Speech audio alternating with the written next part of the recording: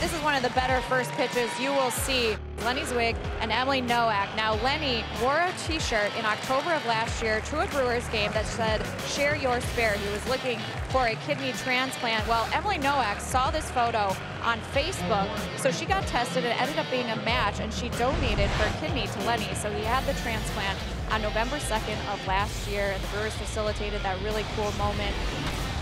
The Brewers send Lorenzo Cain to lead things off against right-hander Kyle Hendricks.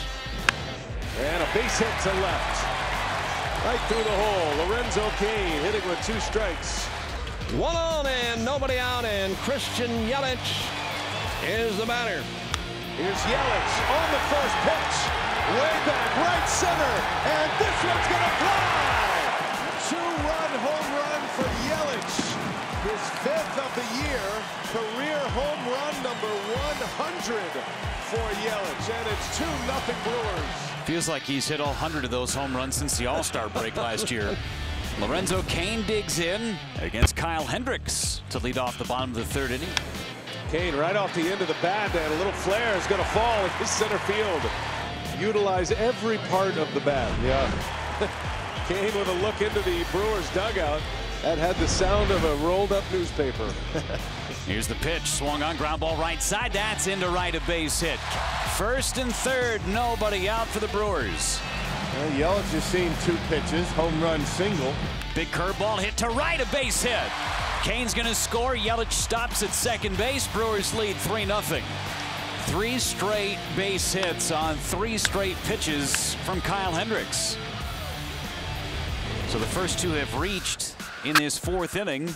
And Zach Davies with a bunting opportunity. Right up the 3rd baseline, perfect bunt. Barehand attempt, Bryant, throw to first is wide. Davies is safe. It was a perfect bunt by Zach Davies.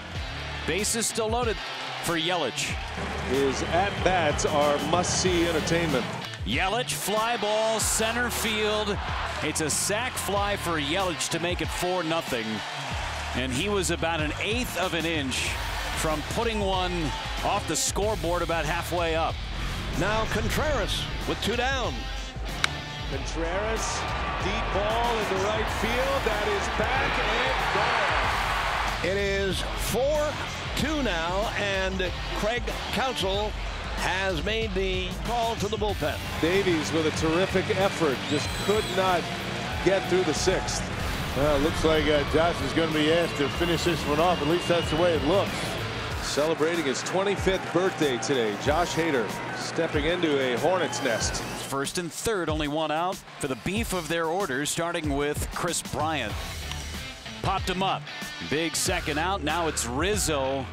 The potential go-ahead run standing at home plate against Hader. 7 pitches already between Hader and Rizzo. This feels like the at-bat of the day. The biggest moment of this game. Here he comes, and a swing and a miss. He struck him out. The Haderade. A punch out of Anthony Rizzo to end the inning.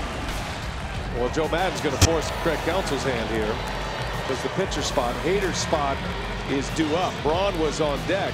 Braun might as well have been a wooden duck right there, and Joe Maddon didn't bite. Nice try. That's great. That's beautiful. And Hader puts one on the ground, and that will retire the side. Had his cuts.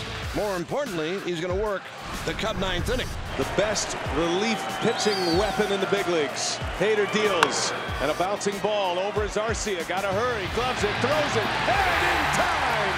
And that's the ball game!